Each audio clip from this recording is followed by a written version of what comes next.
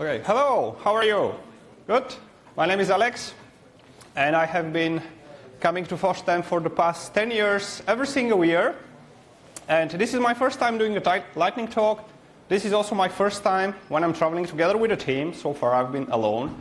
And this is also the first time our team is having a project stand here at the conference. And all of this is pretty cool.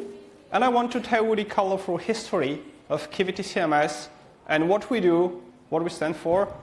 And I want to tell you that we are turning 10 years old this week. We are celebrating here at FOSDEM, so it's all good. But first, what is test case management? When you do software testing, quality assurance, you need to keep a lot of information around. You need information about which version of your software was tested, on what kind of environment, which build, what kind of test cases were executed, which ones were not executed, what was the testing result, and at the end, all of this information boils down to, should I ship this version to the customer or no?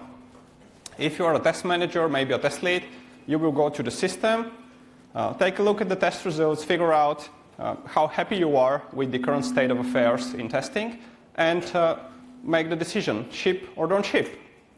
So, in the commercial world, there are quite a few options for such systems. They are relatively popular. There are some that look very nice, others that look rather ugly. There are plugins for Jira, there are standalone systems, desktop systems, and web systems, and so on.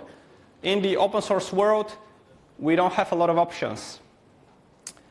Initially, there was TestLink. It's a very old project. Many of you may have heard it. It is still a little bit active. They release about one version a year or something like that. Then after TestLink came Testopia, another project from Mozilla, again open source, working in the same domain space. They lasted for a couple of years, and they kind of disappeared. Unfortunately, Mozilla doesn't use Testopia anymore. They don't support it, although there are some commits made to the repository.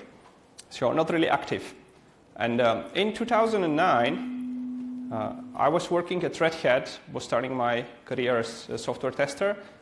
And they decided, well, we don't like the current systems that are available in the open source world, so let's build another one. And this is how it was born. This is the first version that was released 10 years ago. And this is how our history starts. So this thing continues development for a while privately. And as we know, everything Red Hat touches becomes open source. So this is no exception. In late November 2014, the source code was pushed to GitHub. This is a nice thing by itself. Unfortunately, the way this was done was kind of indicating the direction where upstream was going. We have one single commit, no prior history, a bunch of files put together. We have no idea what they are, how they work. Turns out there is a lot of source code which was not used. There were a lot of functions which were not used. There were duplicate functions copied around different modules which were not in use. The test suite wasn't working. So all of that in the initial commit. So anyway, the GitHub history tells you that development continues for a while. From what I can tell, mostly from people who were on the original team of the upstream system. And then slowly in the next year, in 2015, kind of dies away. So at that time, I was consulting for a small startup company, and we wanted to use such systems. So the obvious choice is whatever is open source that is available on GitHub, let's take it. Make a deployment internally, figure out if it doesn't work, we'll fix it. So this is what we do, and we immediately start running into problems. So first, upstream is using a very, very old version of Django that is full with security problems, with bugs. We want to upgrade immediately. That's not possible, because you cannot just jump from Django 1.6 to 2.0. So you have to go through every single minor version and fix a lot of stuff that is failing in between to actually be able to upgrade. Upstream is using MySQL. We are using Postgres. And you will say, well, it's an ORM-based system, but it's not. It's ORM-based, and we had a lot of hard-coded SQL statements in the source code, which work only on MySQL. They didn't work on Postgres. So we had to fix. Upstream was using Vagrant for deployment. We were using Docker, so we had to build our own Docker images as well. So fix. And we started sending pull requests upstream. Some of them got merged, but most of them didn't. And the funny thing is, my first ever pull request to the upstream repository was made almost 3 years ago, and it is still open to this day. That is about changing the bug tracker system in this tooling. So upstream integrates, they have hard-coded bugzilla.redhat.com as their bug tracking system, and you cannot use anything else. That's still open. So what we do a lot of internal development, we do fixes, we start deploying internally, and we kind of start liking the system. And at the same time, I left the startup company, and I decided I will continue to work on this alone because I like it, and I think it can be a nice project. It can be revived. So the obvious thing of choice to do when upstream is dead is to create a fork. And this is what I did. So I took the fork which we had internally in the startup company. It was in a private repository. So I took it externally to my personal GitHub account, continued development, and during that time, I was able to fix the entire test suite, clean all the deprecation warnings, remove tons of stuff that we don't need. We have removed, just for reference, about 20,000 lines of code, and the system continues to work pretty much with the same functionality in the same way that it used to do before. So you have a function that works with your data, and then you have another function that is called from the front end via Ajax, and it does the same thing. It just copies the code. It doesn't use the other function. And then you have the same action somewhere else in the system. It just copies the same thing and over again. So we fixed all of these things. We started building Docker images and started pushing them publicly for everybody on Docker Hub. And surprise, surprise, people actually started to download them and to use them. They started reporting bugs and started contributing and so on. And I was starting to realize that all of this to handle is too much for a single person. So I asked my friend Yanis from Mozilla, Yanis, tell me what should I do if I want this to continue? And he tells me, well, if you want this project to have any chance of surviving and becoming a little bit more popular, it needs to be independent from yourself. You have to create a separate GitHub organization. It needs to have a website so people can follow the progress if they're interested, and so on and so forth. And most importantly, you need to have a team that will help you with all of these things. So I decided to follow the advice of my friend and started building the website.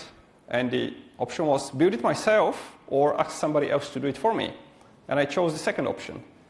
So I found 3 young developers, and I told them, listen, I want this simple website to be built. I will tell you how to do it. I will teach you all the technical skills that you need to have. But you need to commit on GitHub. You need to help me. And if you like it, you can continue further to work on the project. And they built the website. They learned a lot of stuff.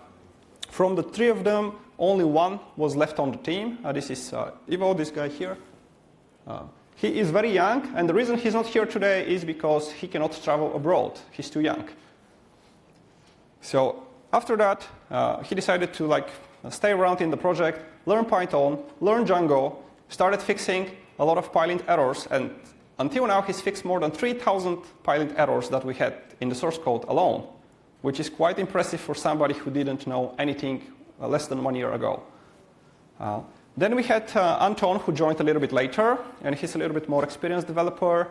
But again, he learned Python, he learned Django, started working on the backend stuff with me. Now he's working on a lot of the front-end stuff, changing how all the pages look and feel in the system. We're migrating to another library for the user interface, which is more modern, nicer to use. And this is mostly done by himself alone. So I just give some directions, and I do the initial proof of concept for some page, and then leave everything to them to do. And during all of this time, I've been trying to make the project more popular. I've been trying to recruit other people to help us be part of the core team. And we hit a snag with a lot of them. So we've got people who wanted to join the team and then didn't feel motivated enough to stay around and to contribute. We had people who didn't want to learn all the skills that they were missing, although we provide all the information for them. So we had to kick them out, unfortunately. And right around this time, I started to realize that it is too much for me to handle both the people side and the technical side. and that is why we have Renny, who is our team coach. And these two guys, they are over here. So applause for them. Thank you very much for helping me. So we've got a team, and we need a community. And the way to build the community is to let it form itself. So we enable the community to form around the project. People ask for translations. We find a suitable translation system for them, document how to use this. They start contributing. And we've got French, Slovenian, and German translations 100% contributed by the community. We don't speak these languages. Next, we document how to set up your development environment, how to deploy the Docker images, how to configure the project, because it's Django, it's straightforward, but it turns out a lot of people are not familiar with Django, and it's hard for them. Once you document all of these steps and make it easy for them, they start contributing. And last but not least, you have to travel, and you try to spread the word and tell people about your project. And we've done quite a lot of traveling last year, to be honest. Way too much traveling. And the nice thing is we meet other people who work in the same domain space, so we are not alone. Two of these guys are Daniel from Germany and Dimitri from Belarus. And they both work on related open source projects. So they work on System Test Portal and Report Portal.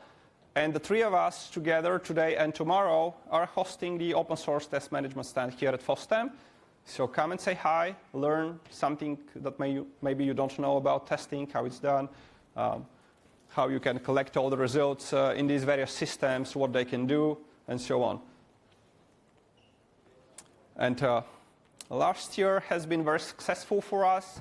We started with pretty much 0 external contributors, and by the end of the year, we have had contributions from some relatively big companies and organizations, small contributions from big names. We have also had bigger contributions towards the end of the year from somewhere from Brazil. I don't really know where that is, some state which I haven't heard before, but a good contribution.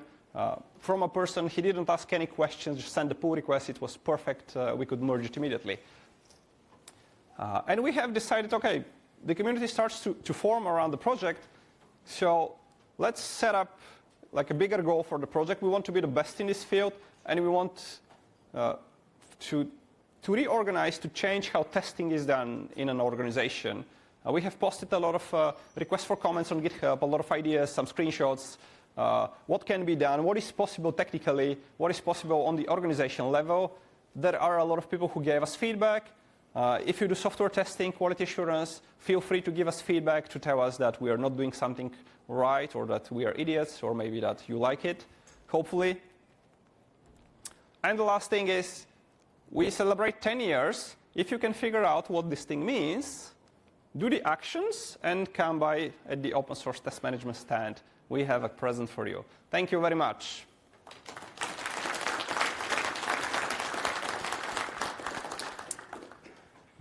I think we have only 1 minute for questions. 2 minutes. 2 minutes. OK, cool. Anybody? Question? Comment? Anyone can solve the puzzle? Oh, no, not out loud. Yeah, it's a puzzle, yeah. If you can solve it. Yeah, but if they tell everybody, then... Well, doesn't matter. So, any puzzle? Puzzle. No, OK. No, you have to think about it. So thank you very much for listening to me. Thank you, Alex.